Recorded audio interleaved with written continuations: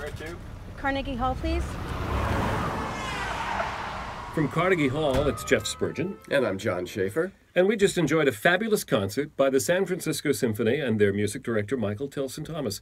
An all-Mahler Saturday night at Carnegie Hall. And sort of the beginning and the end of Mahler. We got to hear the entire First Symphony. And we also heard what there is of his last symphony, the Adagio movement of the proposed Symphony No. 10. He died before he could complete it. But he did finish that particular movement. That was the first half of the concert, so we had the end at the beginning tonight. Right. But I loved in that unfinished 10th Symphony, that opening movement, this huge, huge melody.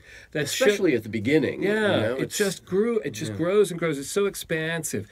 And then the First Symphony, which has so much happening in it, and frankly, it just begins so beautifully. It begins outdoors in nature. You ruined the beginning for me. Oh, though, did it? Oh, I'm sorry. By What'd I telling me, by mentioning Star Trek.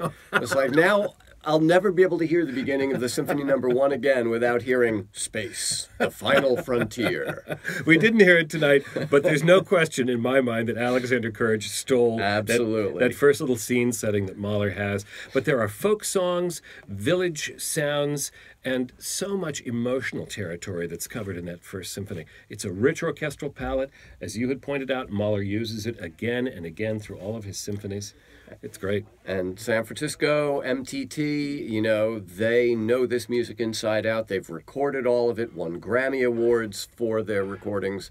So it's a really wonderful and very authoritative performance. And you can enjoy it again because you can hear the entire concert.